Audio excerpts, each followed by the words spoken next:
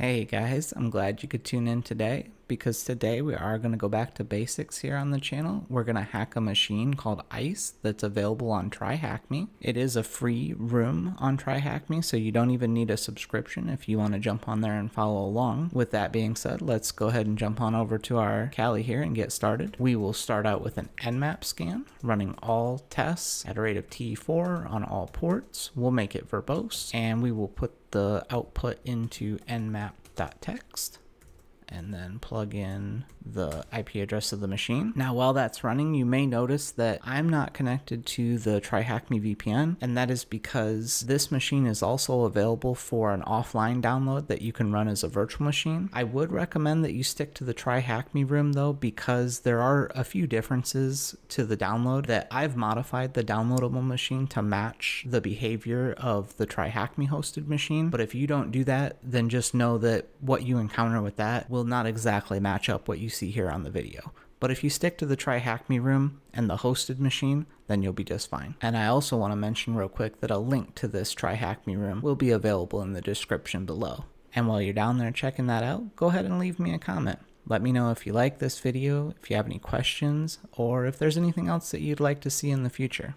Alright, and our scan just finished up here. So let's scroll on back up to the top here, and we can see that there's not too many ports open, so that's nice. Not too much to have to worry about. There's SMB, there's the standard Windows RPC stuff, so it is a Windows machine, and it's telling us right here that it's Windows 7 Pro Service Pack 1, so that's quite old, so that's interesting. It's also got RDP running, so that could be useful later. That's not too useful for us right now because we already know what Windows version it's running, so there's not much point in banner grabbing it, and we also don't have any credentials to log in with. We get down here, and this is pretty interesting. On port 8000, there's an HTTP service, but it doesn't look to be a web server. It looks like it is an IceCast streaming media server. So since the name of the machine is ICE, I think we can make a pretty good guess that this is probably has something to do with our point of entry. So we don't know exactly what version this IceCast server is running,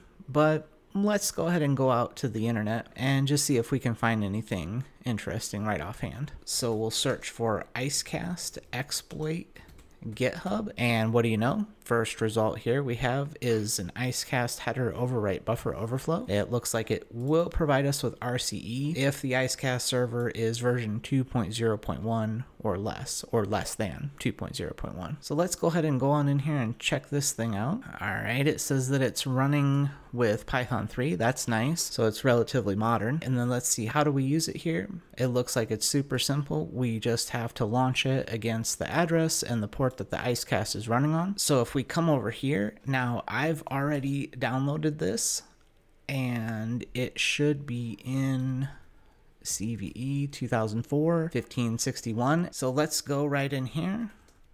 And if you're downloading this yourself, you can just grab it using Git. But I've already done so, so we've got the icecast.py right here to use. And let's see what we can do. It said to open a listener on port 443. And then to lob that bad boy over at the address, and the port was 8000. It says it's done. Let's check our listener. All right, we're in. Awesome. And who am I? I am Dark.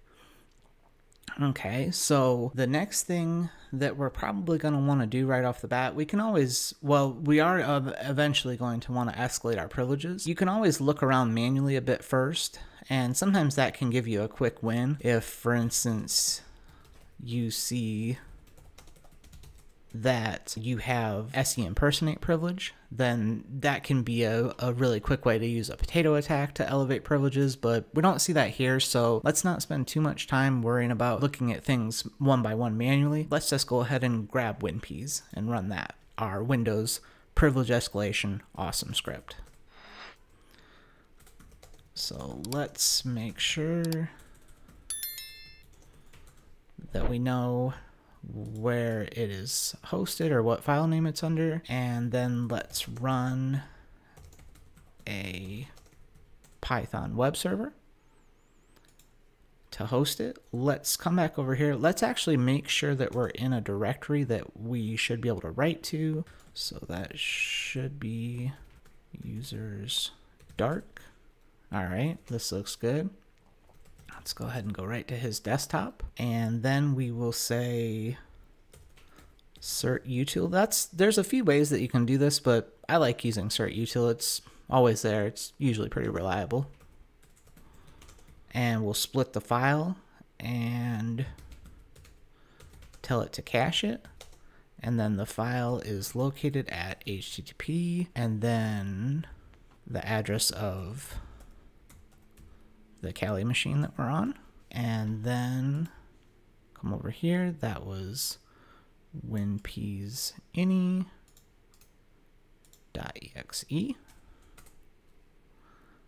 Hopefully that'll work. Should just take a few seconds. Let's come back over here and check. Yep, there it goes. There is cert util grabbing it. And here it is. Should be there. All right, we're in business. And then we can just paste the name of the executable again and get it running. All right, and PEAS is finished running. I've already scrolled us all the way back up to the top here so we can go through it. And if you're not familiar with PEAS, it color codes everything. The legend is right here. What we are primarily going to be looking for is something colored red. What color? Red. Because that's usually a higher probability of something that will allow us to escalate privileges. So I kind of already know what we're looking for, so I'm going to skip through a lot of this because it just would take too long to go through all of it and explain it all. I could always do maybe a little bit more in-depth video about PEAS in the future. If you want to see that, just let me know in the comments. But for now, I will try to scroll down real quick and get to the thing that I think we're going to use. And I'll also tell you while I'm scrolling, the reason why I think this is going to be available is because there's RDP available on the host. And so a good chance that this dark user has already logged in. And they have, because here we can see we have their NTLM v2 credentials cached. Now with NTLM v2, we cannot pass the hash with this to log in as them, but we can grab the hash and we can come back over here and we can echo the hash out into hashes.txt. And then we can use our friend John with wordlist rocku on hashes.txt, and it very quickly comes back and tells us that it cracked it for us, and now we know the plain text password is password01 bang. And if you remember from earlier, RDP is running on the machine, so now that we have a set of credentials, we can go ahead and just log in through that way. And to do that, we'll use our friend xfree RDP, and I'm just going to go ahead and complete the command line there so I don't have to type all that out, but we're feeding it the IP address, the username and password, and then telling it that we want clipboard access, and then this work area argument is going to set it so that it is just full screen basically, and then we're also configuring a Windows share drive feeding back to our Kali system, which is just going to make it really easy in case we need to transfer any more files. And we'll get that going and it'll get us logged in here. And then we can see the IceCast server running here. Now it looks completely fine at first glance, but internally it's a little bit garbled because we did launch that buffer overflow attack against it, but that's okay. We don't need it anymore, so we'll just go ahead and minimize it. And then to start out with on here, let's go ahead and fire up a command prompt. Now, so far, this is just going to be the same command prompt that we had access to over the network shell, but I personally like to get onto a graphical interface on Windows, especially on Windows clients, if I can, just because I feel like that's how Windows was designed to work. And so it's a little bit more stable and user-friendly. And then one thing that we can do for potentially a quick win here is we can check this dark user and just see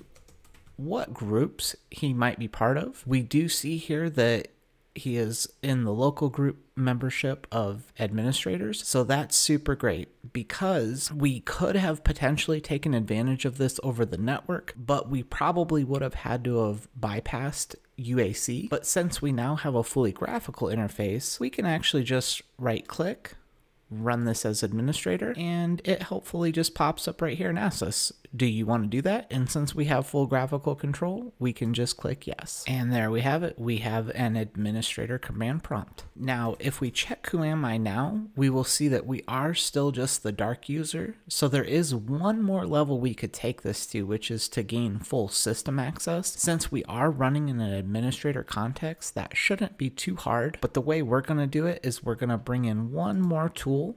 We'll go to our Kali share and our tools, and we are going to want something called Juicy Potato. We will copy that onto the desktop, minimize that, and then come in here and we need to go CD to users dark desktop. Check it out. It's right there. Now, Juicy Potato is going to help us abuse the SE impersonate privilege that this user has in the administrator context and elevate us all the way up to system context. And I'm just going to come and copy and paste the command line because it's a little bit long, but basically it's selecting a COM port and then a CLS ID to use. The type should usually be star, and then the switch P is the command that you want to run as system. There's also a newer tool called God Potato that's a little easier to use, but God Potato is actually too new and it won't work on Windows 7 very well. So we're gonna fall back to Juicy Potato, but if you're working on a Windows 10 machine, for instance, God Potato is even easier to use than this.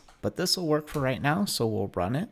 And it will pop us open another command prompt. And now when we check who am I, we can see that we've got it. We are NT Authority System. All right, and that ought to wrap us up for today. Make sure you're subscribed on the way out, and I'll see you next time. Until then, happy hacking.